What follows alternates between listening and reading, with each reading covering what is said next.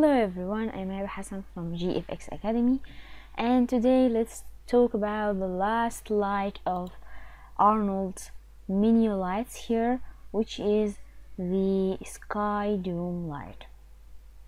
I've prepared a very simple scene just to use this light, Skydome light, in order to just depend on an image-based lighting in order to light your scene. So you will use your HDRI image to use the details of the shadows, details of the light, and everything in your scene, as we will see together. So let's start. To enter the Skydome light, as you see from Arnold Lights, Skydome Lights, or from the shelf of Arnold here, and using the Skydome light. Let's use whatever you want. When you add the Skydome light, as you see, you're actually adding a sphere around your scene. That sphere here is just giving you the whole environment of the whole scene.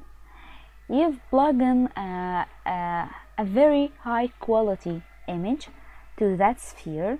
In order to use it, Arnold used it to give your scene the light, the details of your shadows, every tiny detail in your scene. So according to your image, your scene will be high quality or low quality. So there are some kind of detailed image called HDRI image or header images. We will use one of them. You can download many of these kind of images using a lot of websites in the internet. One of them is the HDR Labs.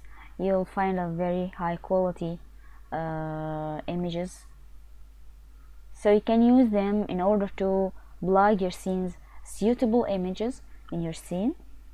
And there are a lot of other websites. Back to Maya, and let's go here. I've just used a spotlight in order just to have a look at my scene. I don't want it anymore. And let's have a look here. Okay, so what is the Skydome light? As we said here, Skydome light is that kind of light that depends on a certain image that we plug in here inside color, and the Skydome light will use it in order to light your scene. So let's start to plug in here an image. The image here should be a header image, header high range images. So when you are importing your image here, you need to load it in the file and needed to load it inside the Arnold website here, or Arnold render here, using the TX extension. Header, yes, it's TX extension. Why? We will see it in detail later on, just for speeding and high quality in Arnold. And we will make a separate video for the TX images, why Arnold use it and how to do it, and how to convert your images that you will use in your texture or images or whatever you want as TX files. So we will understand it later. Okay, so let's not talk about that now. Okay, so you here download or enter your TX image or the header image. If you are using .HDRI, it will be plugged and it will be written and it will be nice, but it will be a little bit slow inside Arnold render. Okay, let's have a look at the options here, but first I need to have a look at my preview here. Okay, as you see, I'm having a look at my. That's very nice. My Skydome light. Have a look and tell me what's in the scene. So In order to have nice details, it gives you the option of resolution and of course the option of intensity. Let's take it one by one. The intensity here, as you see, is the intensity of your light. I am seeing it, it's very much. Let's lower it a bit. Let's make it about 0.5. Okay. Resolution is the resolution of your image. The best you made your resolution, okay, the best results you will have. So in my case here, my image that I'm using inside Arnold is about 7,200. I don't remember actually, but it's about 700 or 7,000, I mean. So when you enter here the resolution of your image, you will have a very high details according to your image. So you are telling Maya and Arnold that I have an image with that resolution, so you can use it. It will use every detail, every tiny detail in that image to make it and to have a very nice details, especially at the shadow here. If you have a look here at the shadow. Okay, let's save this for comparison. I didn't save it before, and let's go back to make it about 1,000. Maybe it will not be noticed very much, but just try to see the difference. Okay, so here a little tiny detail at the shadow here, as I see. Okay, when we rev up the resolution, it really gives me nice details. The shadow here, and very tiny the wings here, but anyway, it will give you a very high quality depending on your image. Okay, so let's go back to about 7,000. After that, we have, as we know before, the color temperature if we want, but I don't like it. After that, we have the format.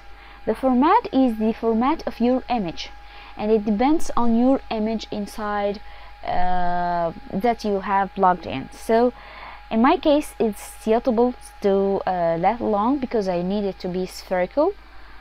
You have other options like mirror ball or like analog, so you'll have these formats that you will choose in order to just fit your plugged image.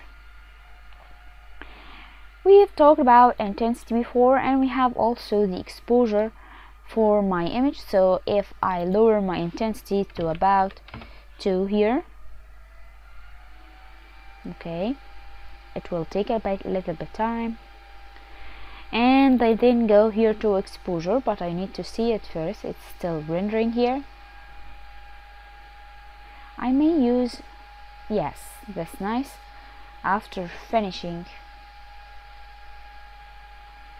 that's cool, very nice. So let's take here about this and take the exposure about 2 here. It will be back to be brightened than this part. It's still rendering.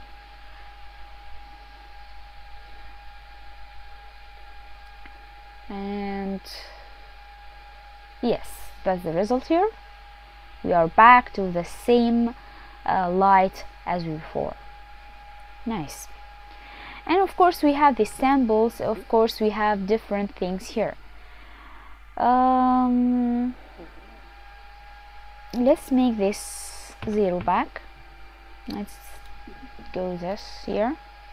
I need to take all the render, or just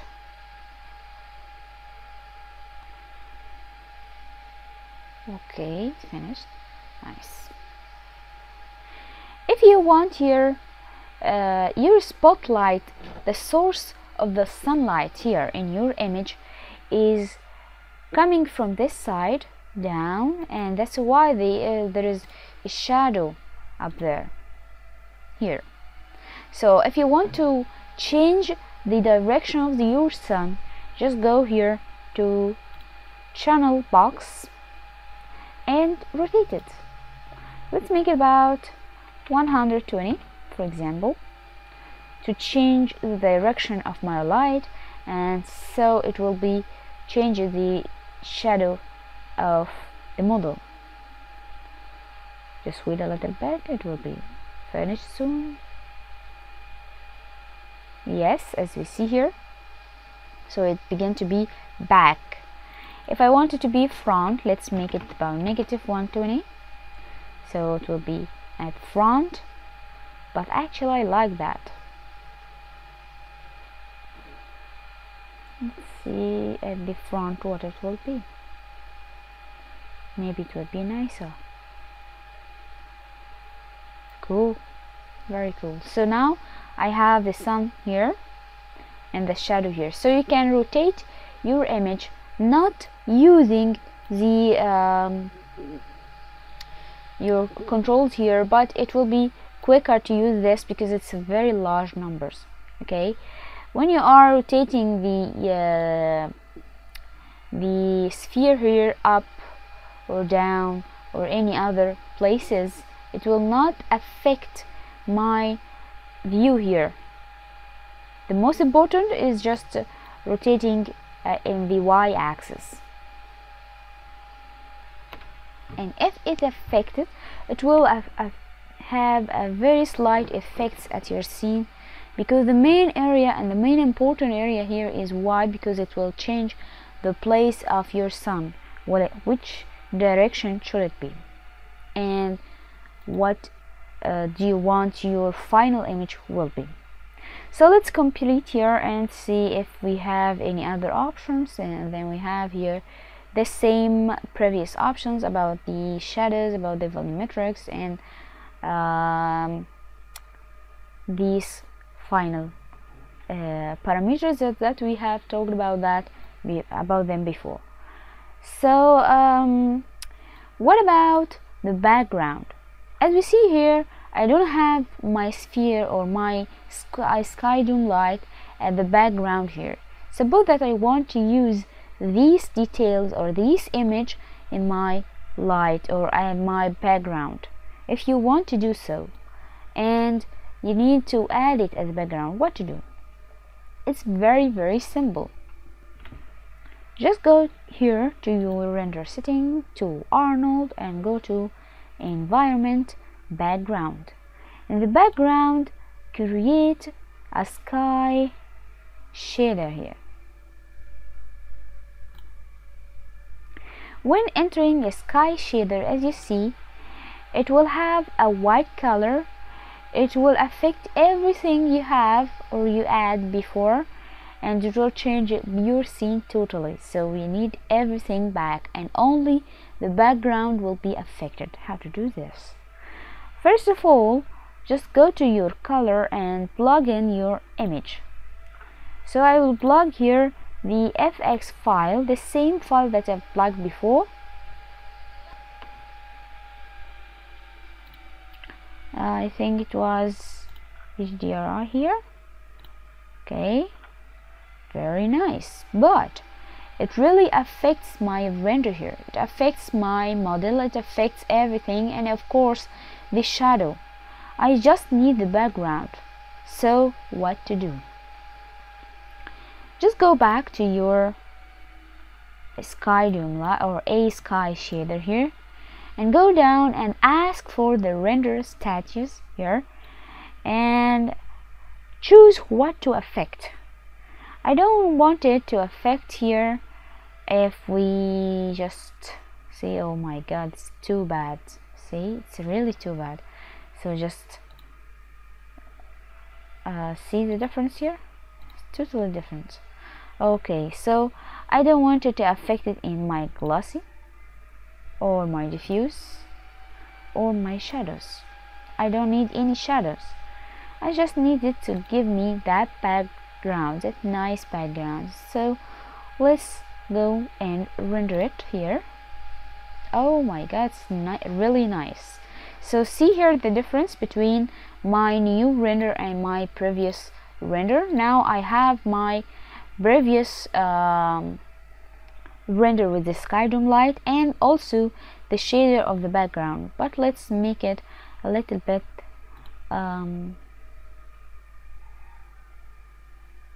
yes, Skydome light, and let's make it a little bit bigger, more intensity.